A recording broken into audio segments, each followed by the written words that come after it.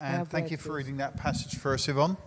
And thank you all for keeping up the clothes swapping table sign, which to me is part of the essence of this church now. So when Fiona and I met, it was a long, long time ago. We've been married nearly 30 years. And it's before that. We had a friend in our church in Bermondsey who was in her 80s. Her name was Alice. And she used to pray for me every day, which obviously it's worked. Otherwise, I wouldn't be the man I am today. And I would sometimes wonder, what was she actually praying for me? How can you keep coming back day after day, praying for the same person? What would it be? How do we pray for other people? And a little while after that, we had another friend in that church, a couple, and they had a young daughter who they named Hannah.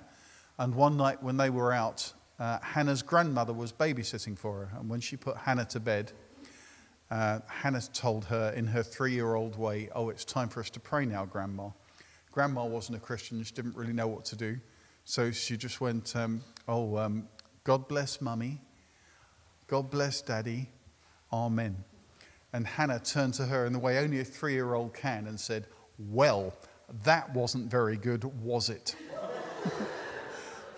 But it's hard to pray for other people, to know what to pray for other people, especially if you're not in contact with them a lot and you don't know all their latest news. And when we think, as Christians, we think about, okay, how should we pray? There's one obvious passage that you think of probably, which is the best place in the Bible to learn how to pray, and that would be the Lord's Prayer, when Jesus teaches his disciples how to pray. It's in several of the Gospels.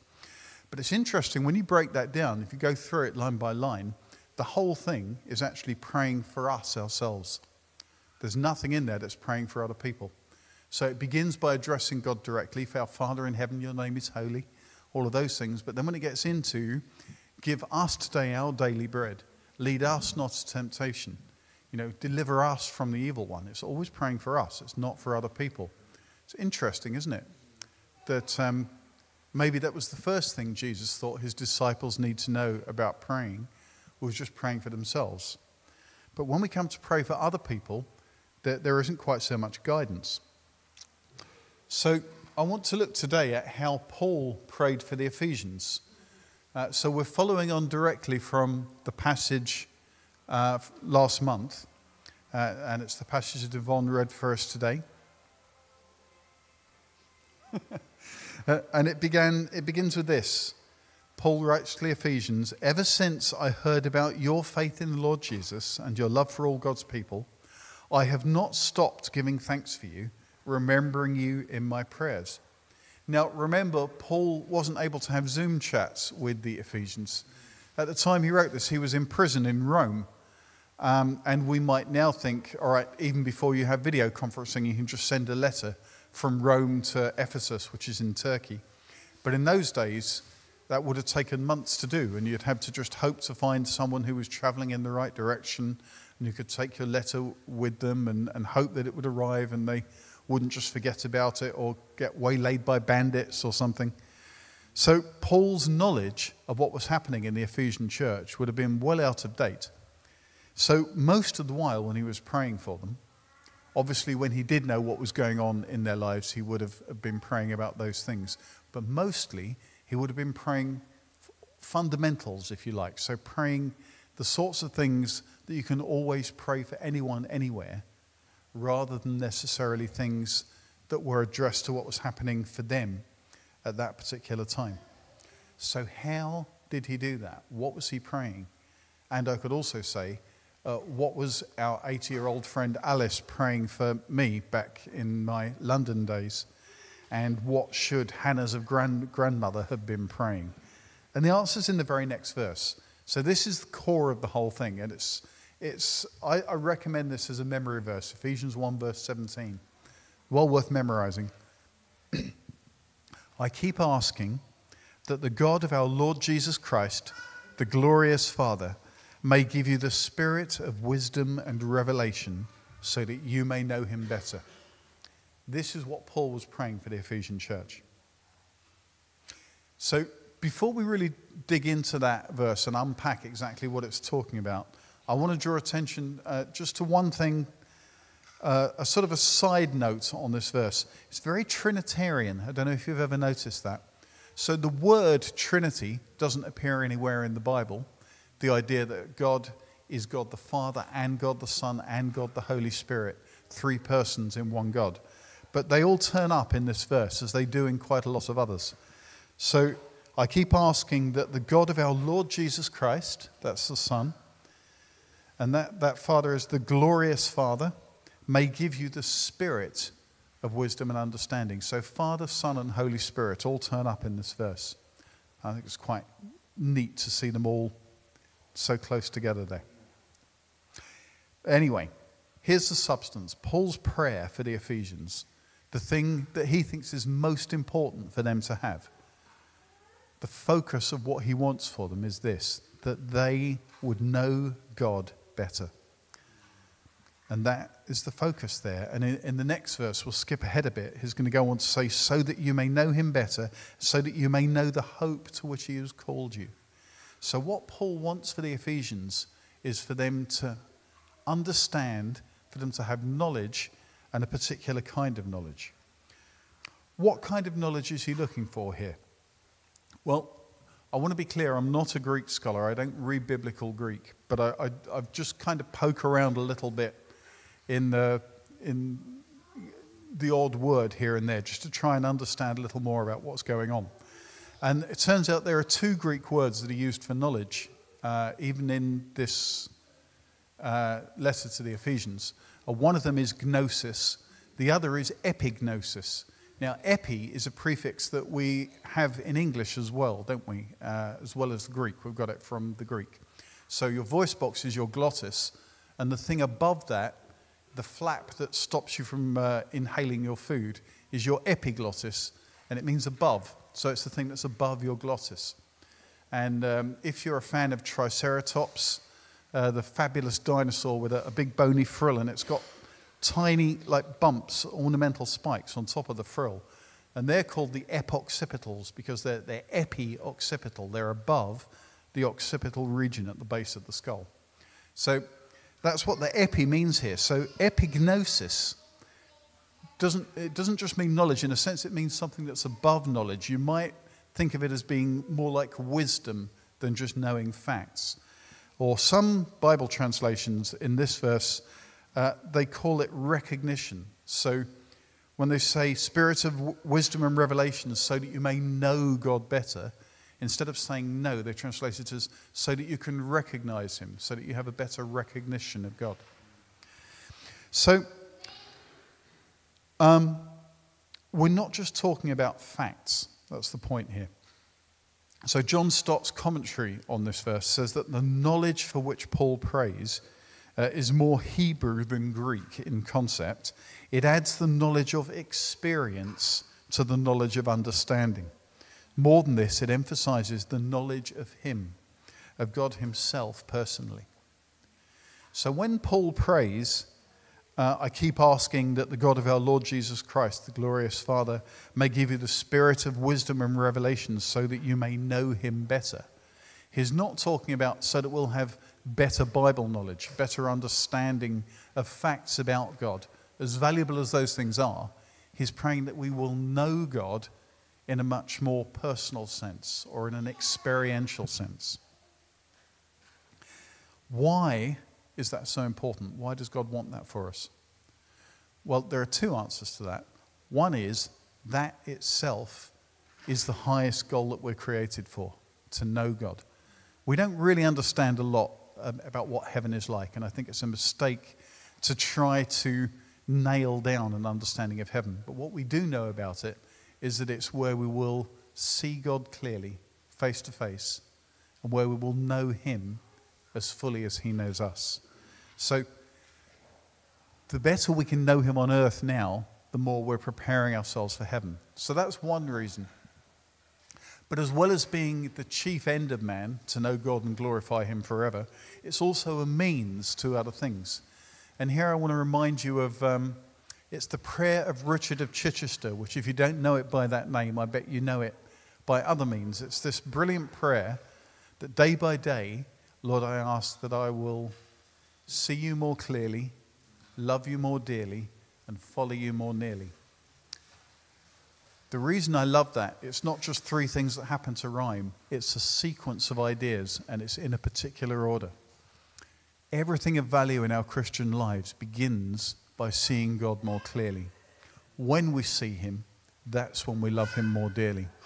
When we love him more dearly, that's when we can follow him more nearly. Now, a lot of the problems we can run into in our Christian lives is if we try and push that bit of string from the wrong end. So if we start by saying, I've got to follow God more nearly, I've got to work harder, I've got to do more, I've got to live in a holier way, I've got to invest more of my time in Bible reading. None of that's bad, but you can't get there by starting at that end. You have to start by seeing God himself and then you know why those things are important and you feel the importance of them. We see God more clearly. Then what happens? We love him more dearly. And then it becomes very natural to want to follow him more nearly. So that's the other reason, I think, why Paul is so keen in this verse that we will understand who God is because that's also, as well as being our ultimate destination, it's also the first step on the path of our Christian discipleship on earth. Does it make sense? All right, so Paul wants to have better knowledge of God, and I want that for us as well. Where does that knowledge come from? I want to clear away a couple of possible misunderstandings. It doesn't come, first of all, from cleverness. You don't need to be clever to have that kind of knowledge. Do you remember Jesus invites us to come to him as little children? Little children have a lot to recommend them, but they're not particularly clever. Right? That's not the thing that Paul is looking for us to have here. It's because God isn't calling us to have brilliant theological insights about him. He's calling us to know who he is. You know, suppose in my human birth, suppose my father was some great scientist. If I was the son of, let's say, Albert Einstein, why not? Let's go with that. Then if he was at all a good father, then what he would want from me is not that I would understand his contributions to general and special relativity. It's that I would know him as a person. And in the same way, I'm sure God's happy for us to understand a lot of theology, but what he really wants from his children is for them to know him as Father. So it's not about cleverness. It's also not about putting in hours of hard study. And again, don't misunderstand me. I'm not saying hours of hard study are a bad thing. But that's just not what the focus is here. And as I was reading around all of this, I saw somebody's commentary on the prayer of Richard of Chichester. And this person who I will not name to protect the guilty, he broke it down by saying that when we need to see God more clearly, that means we need to learn more doctrine about God. It really isn't. I don't at all believe that's what Richard meant, and I know for sure it's not what Paul meant. He wasn't calling for us to understand more doctrine, as valuable as that is, but to know God himself. So, I don't know, sometimes I feel like people have the impression when we get to heaven it's going to be all quizzes about the Bible genealogies. You know, we'll turn up there and we'll meet Peter and he'll say, in 1 Chronicles 2, verse 37, Zabad begat Ephlal, but who did Ephlal beget? Does anyone know, by the way? All right, good. It's Obed. Yeah. For reasons I can't really explain, that was the first Bible verse I ever memorized. As a new Christian at age 16, I thought there was something funny about that. Yeah. But that's not what God cares about. He doesn't care about whether you've memorized the Bible genealogies. He doesn't care about whether you know the difference between Athanasius and, I don't know, pick another famous Christian theologian. It doesn't matter, right? It doesn't not matter at all. There are people who need to understand that stuff, but it's not the focus. So, if the knowledge that God wants us to have doesn't come through our innate cleverness and it doesn't come through our study, how does it come? It's easy. It's right there in the verse. It comes by the Holy Spirit. Let me read you the verse again.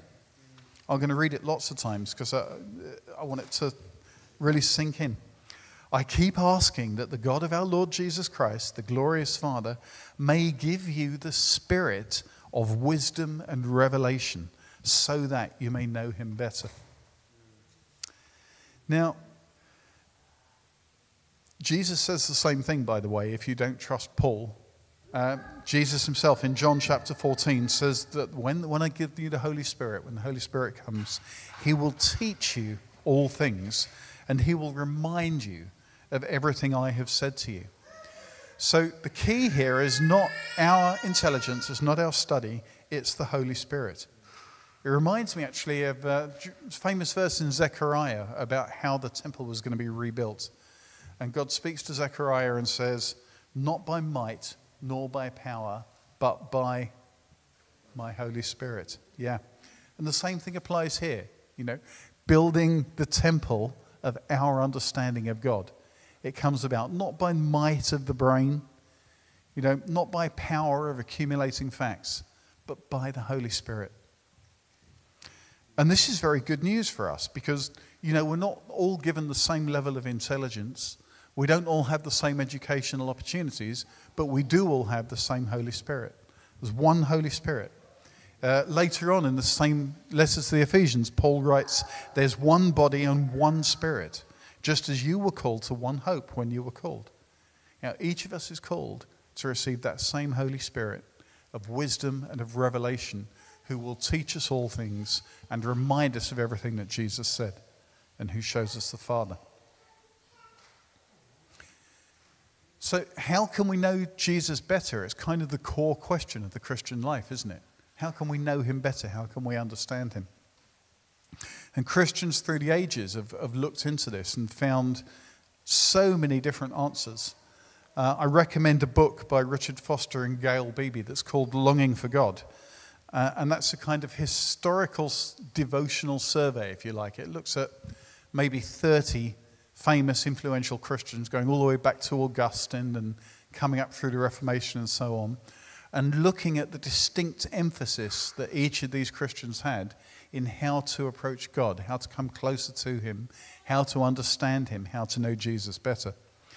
And part of what's fascinating is how different these 30 or so people are in their different emphases, and yet they are all very much pointing towards the same goal. But Paul's answer is simpler than any of them, which is that God will give you the spirit of wisdom and revelation. Now again, please don't misunderstand me. I'm not saying you should ignore all the centuries of experience of Christians wiser than us who have found all sorts of different paths towards better understanding God, and which is why I recommend the book. Otherwise I would say don't bother with it.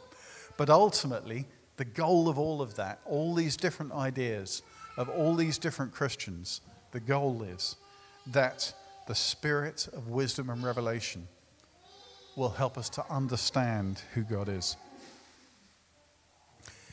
And then on into verse 18, Paul is almost reiterating the same thing. He says, I pray that the eyes of your heart may be enlightened in order that you may know. Now again, notice it's the eyes of your heart. It's not the eyes of your brain. It's not just about what you know in your head. It's about what's in your heart. And to quote John Stott again, he makes the observation that in biblical usage, the heart is the whole inward self, comprising mind as well as emotion.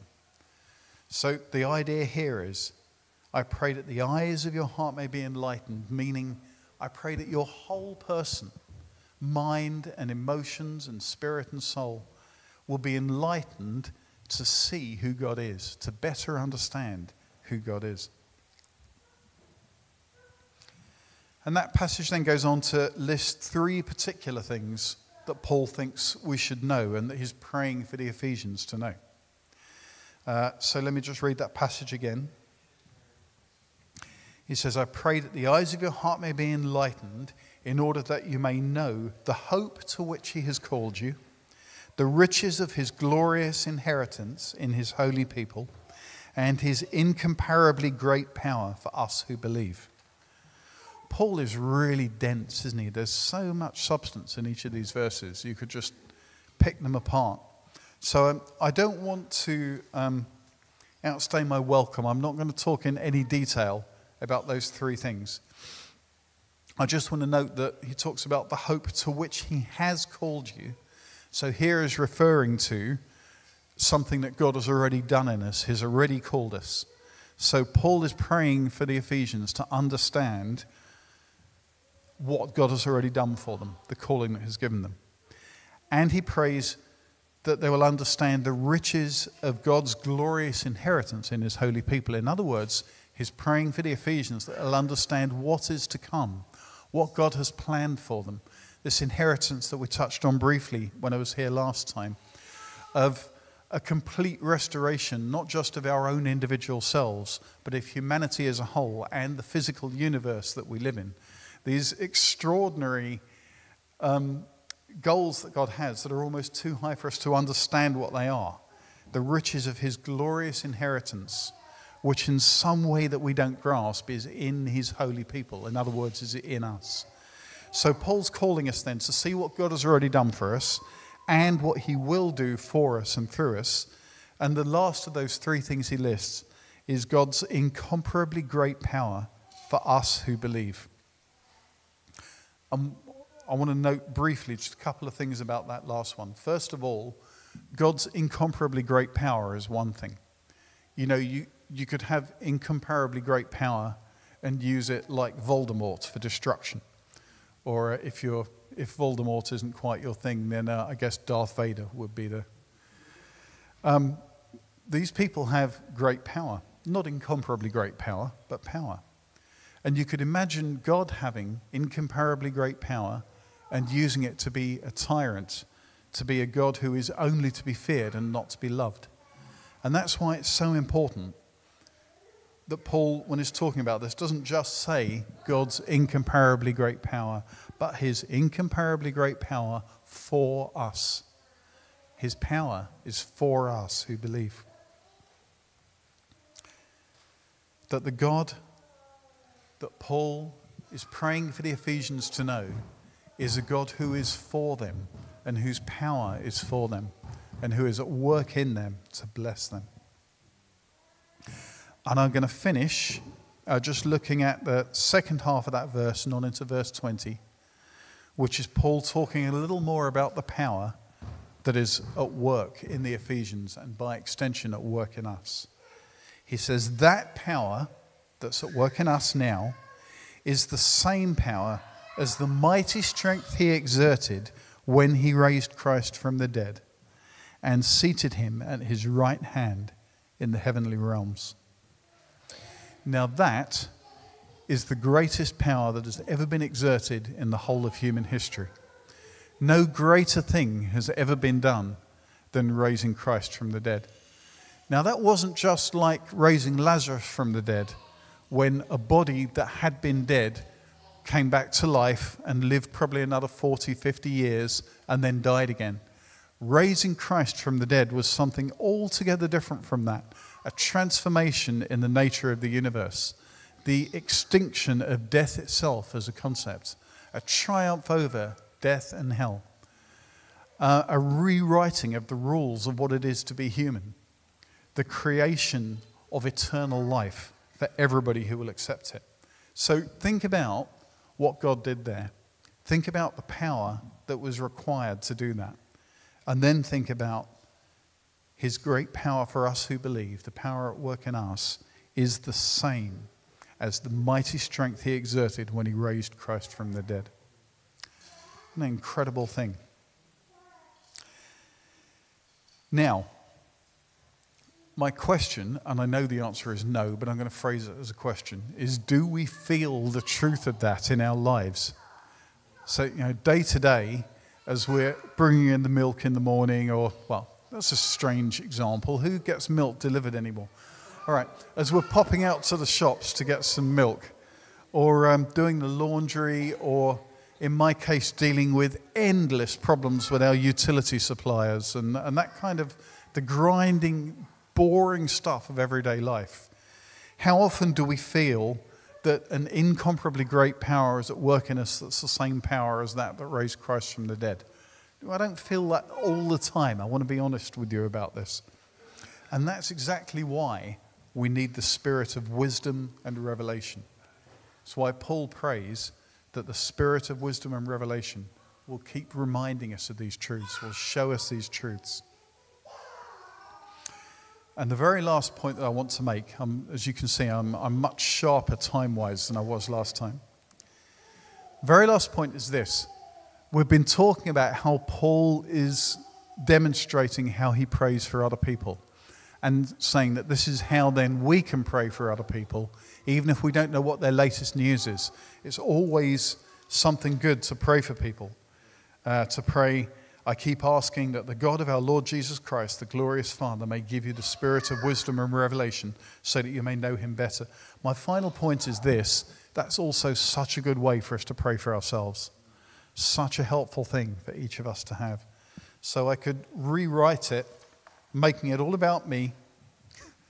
I keep asking that the God of our Lord Jesus Christ, the glorious Father, may give me the spirit of wisdom and revelation so that I may know him better. And each of you can pray that, and I highly recommend it.